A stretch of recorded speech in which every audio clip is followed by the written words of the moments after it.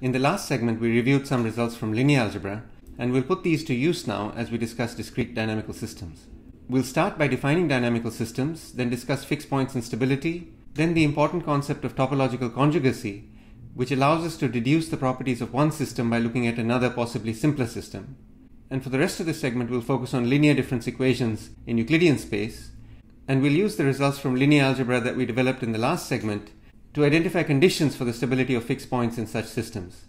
And our focus will be on linear systems that can be described by matrices having distinct eigenvalues, and we'll provide some justification for this at the end by arguing that the property of having distinct eigenvalues is generic within the set of matrices. A discrete dynamical system is just a pair consisting of a set X and a function f, which is a self-map on X, and you should think of X as a metric space, so it's endowed with a distance function. Now the function f tells us how the state of the system evolves from one period to the next, and in particular the state in period t, which we denote xt, is just the image under f of the state in the previous period. And if the initial state x0 is some point in x, the state xt can also be written as the image of x0 under the function f to the t, which is the tth iterate of f. And the initial state is also sometimes called the seed of the system. Now given any seed, the function f traces out a sequence of points in x, and this is referred to as a trajectory or orbit. We say that a point x star is the rest point of steady state of the system if it's a fixed point of the function f, and we say that a set S in X is invariant under f if the image of the set is a subset of itself.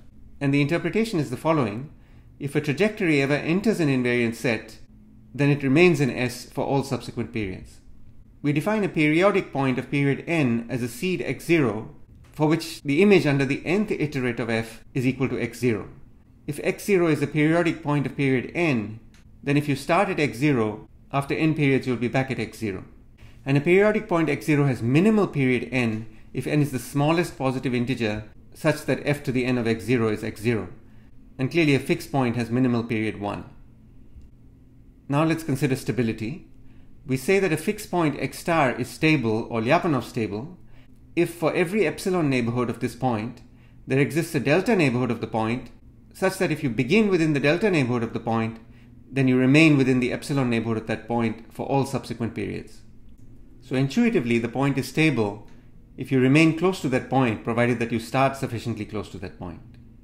We define the stable set of a fixed point x star as the set of all seeds that give rise to orbits that converge to x star. And we say that a stable fixed point x star is locally asymptotically stable, or a sink or an attractor, if there exists an epsilon neighborhood of this point that is contained in the stable set. The interpretation here is that if you start close enough to the point x star, then all orbits will converge to x star. And a point is globally asymptotically stable if all orbits converge to x star no matter where they start. A fixed point that is not stable is said to be unstable, and we call it a repeller or a source if there exists an epsilon neighborhood of the point such that for all points other than the fixed point within this neighborhood, all orbits that begin within the neighborhood eventually leave the neighborhood. Now consider the important notion of topological conjugacy. Suppose you have two dynamical systems, x, f, and y, g. We say that these are topologically conjugate, or just conjugate, if there exists a homeomorphism h from x to y such that the composition of h with f is equal to the composition of g with h. Recall that a homeomorphism is just a continuous bijection that has a continuous inverse. Now if there exists such a homeomorphism h, then the nth iterate of f can be expressed as shown on the slide. It's just equal to h inverse composed with the nth iterate of g composed with h.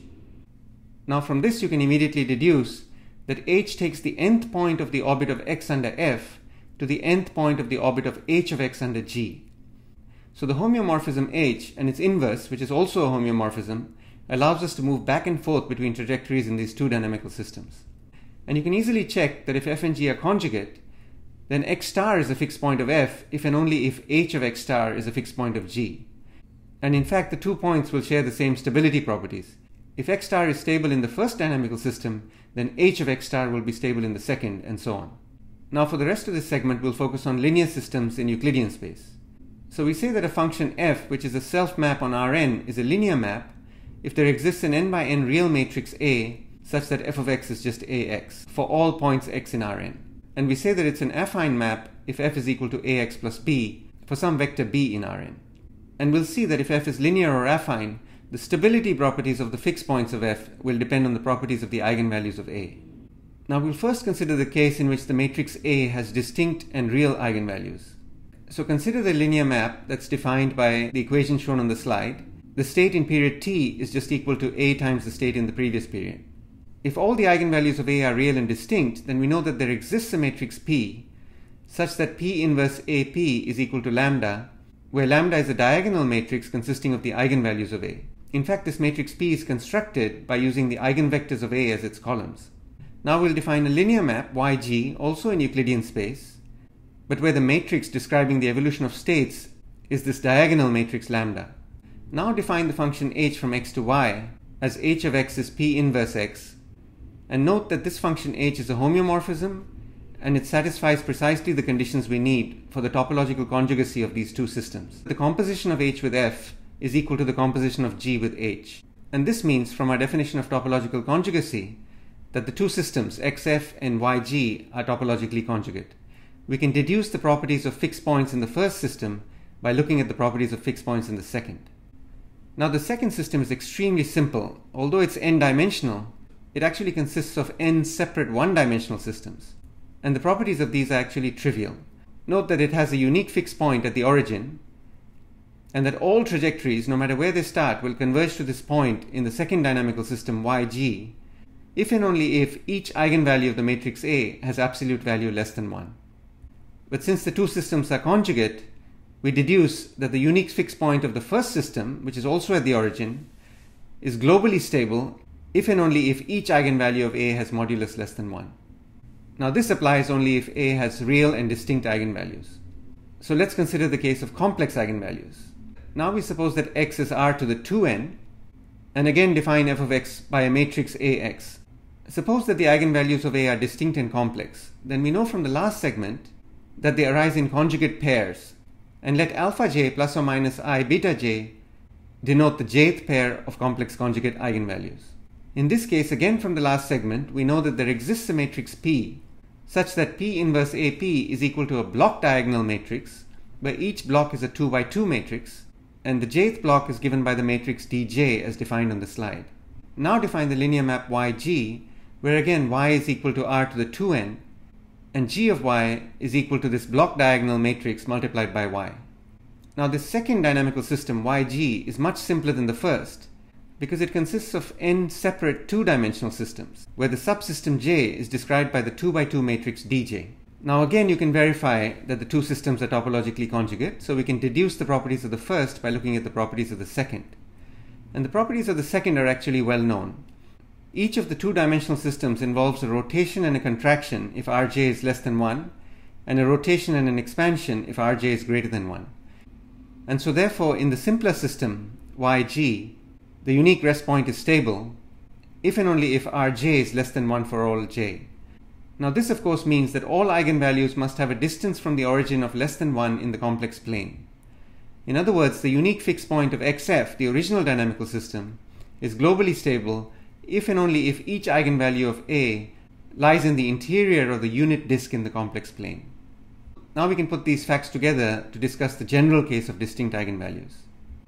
And again, we know from the last segment that if A has distinct eigenvalues, k of which are real and 2l of which are complex, then there exists a matrix P that can be used to transform A into a canonical form, and this is a block diagonal matrix as shown in the diagram.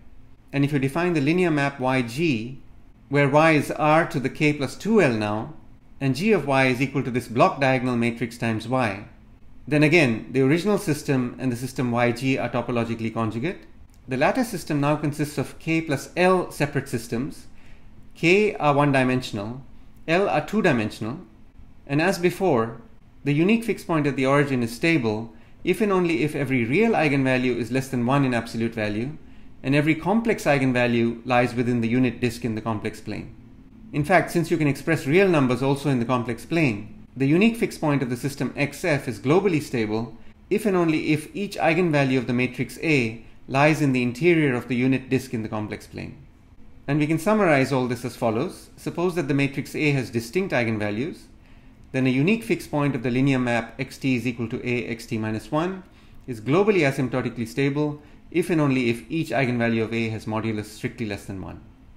Now, although this result only applies to linear systems, it's actually extremely useful even for the study of nonlinear systems, because as we'll see later in the course, the stability of a fixed point of a nonlinear system can be analyzed by finding a linear system that is topologically conjugate to the nonlinear system in a neighborhood of that fixed point.